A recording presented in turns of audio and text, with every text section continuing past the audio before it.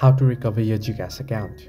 Hello everybody, welcome back to my channel. This is me, Mismatched, and today I'll guide you on how you can fix unable to recover your account.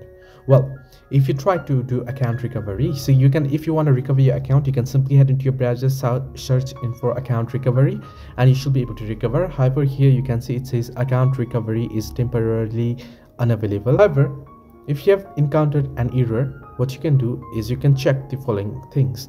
First is the mismatched information. Double check the information you provided and pin personal details, face scan, ensuring all details match what you used in the registered account. Then please try the recovery process again. If something went wrong ever, retry the account recovery process and ensure you have a stable internet connection.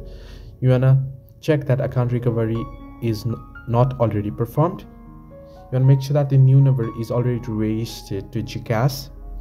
And if your GCash account is basic or not fully verified, you cannot perform account recovery. Instead, you can create a new account with a new number and get it fully verified and file a request to transfer funds or services. So if you want to recover your GCash account, you can simply search in for GCash Account Recovery. So I'll just type in GCash Account Recovery and you should get the link. Here you can see I'm having problems with GCash. So currently it's not available here. Supposedly it's because of the reason I'm in. It's unavailable in my reason, but you should get the option for request recovery. Hope this video helped you. Like and subscribe, and do not forget to leave a comment down below if you have any further issues.